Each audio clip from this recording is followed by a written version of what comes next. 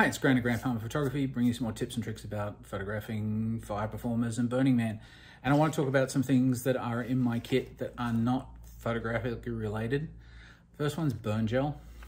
I have not yet had to use burn gel on myself, but I have been able to gift that to other people and help them out when they've accidentally burnt themselves.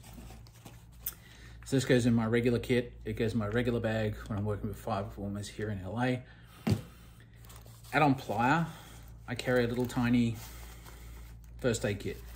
This will not reattach a leg, but it has some individual packets of burn gel. It has some alcohol wipes, has some band-aids, has a pair of scissors, has a couple of little bits and pieces.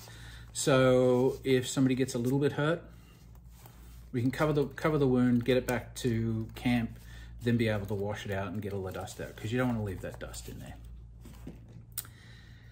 The other thing I keep in my bag all the time, and I carry on me, is gaff tape.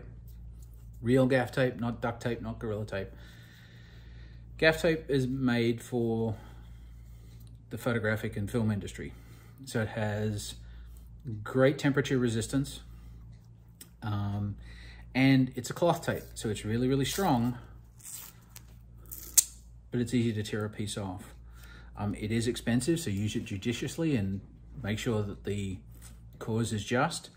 But I have helped fire performers put together their tools back together with a roll of gaff tape that wouldn't have been able to do with any other tape. And we successfully finished the session, which was great. The other thing I like to keep, which has also helped me out innumerable times, a handful of zip ties. These are like 10-inch, which seems to be kind of a good length. If you need less, you just tighten them up and cut them off, or, you know, whoever it is goes on their merry way. But if something's falling off your bike, if your shoelaces break and you need to put your boots back together, if something on somebody's prop doesn't fit together or whatever, these are really light, don't take up any space, and you will be the hero of the day because you had zip ties. Anyway, hope this was helpful. Drop in the comments, what are your kind of odd go-to things that you always keep in your bag, because it's a really useful thing and, you know, it's been great.